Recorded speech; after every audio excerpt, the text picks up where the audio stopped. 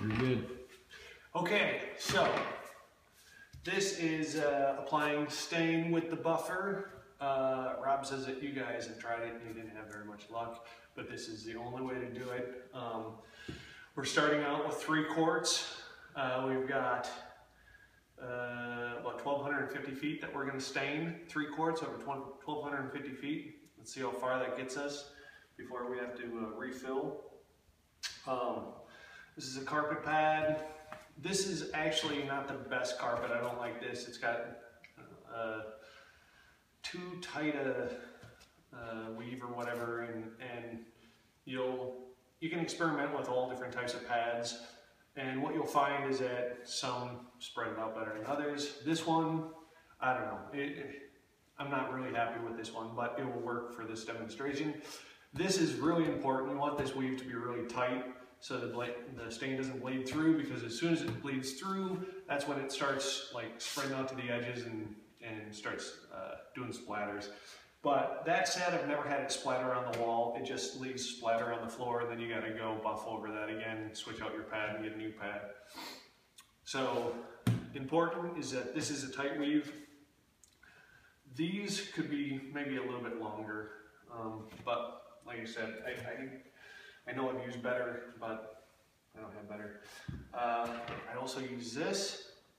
These things, these little hog brushes. I'm sure you guys use them, but like pan around in the cabinets there.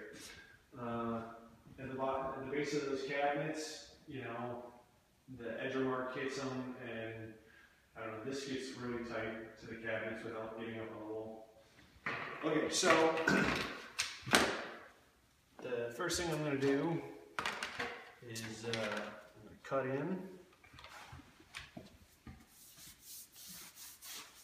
I use these. This quarter round is going to be painted white anyhow, so I'm not too concerned with it. But you can get in nice and tight, and like floor vents, it's great.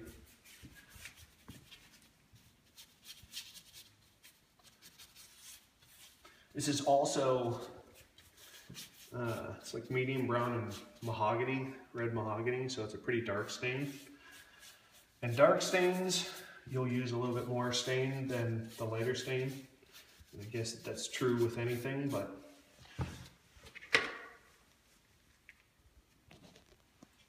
now when I rub this on, I cut in, except for the corners. And this is water popped. I know that you guys want to pop.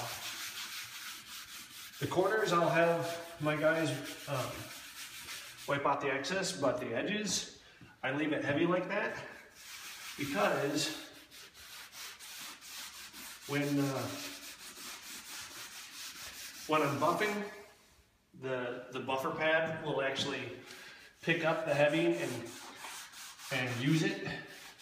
We'll pick up the excess and use it, whereas, you know, when you're doing it by hand, you wipe off that excess with your, you know, wipe off rag, and then it just goes into the rag and it doesn't get used for anything. You know, it's just waste.